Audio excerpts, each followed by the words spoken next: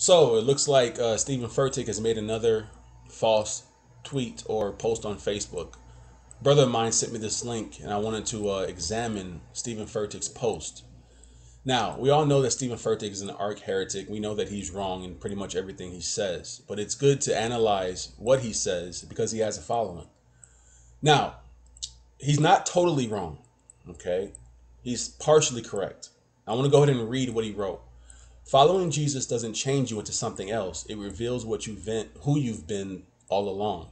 Now, the second part of that is correct. When we come to Christ, our eyes are open to what we were prior to our conversion.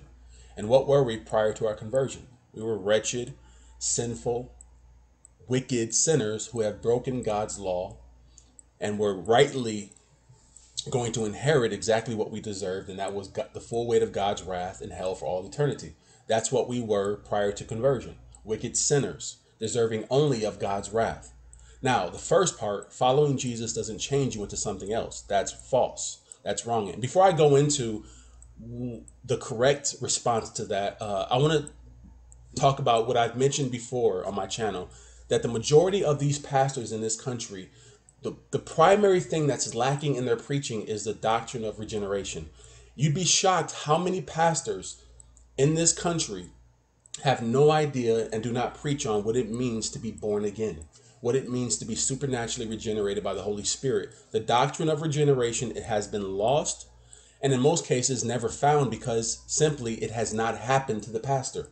See, Stephen Furtick has no idea what regeneration truly is. Now, he probably knows of the term, but he doesn't know what it is. And to a lot of these false pastors, and some with good intention, they kind of look at the verses dealing with regeneration as poetry.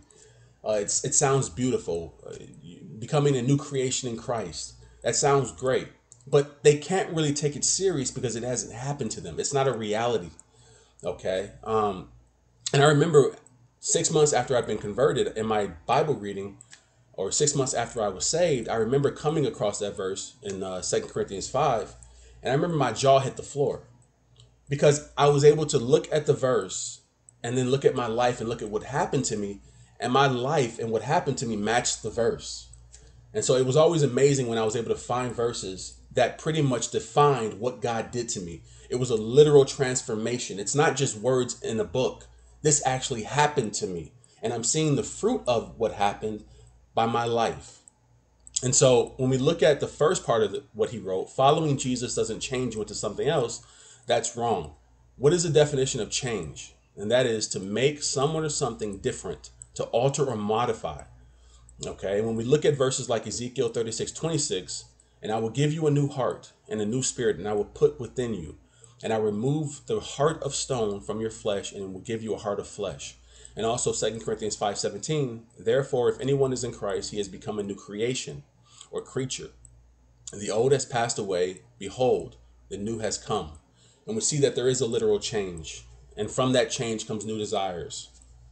And that's a crucial element to understanding everything in regards to what it is to be a Christian.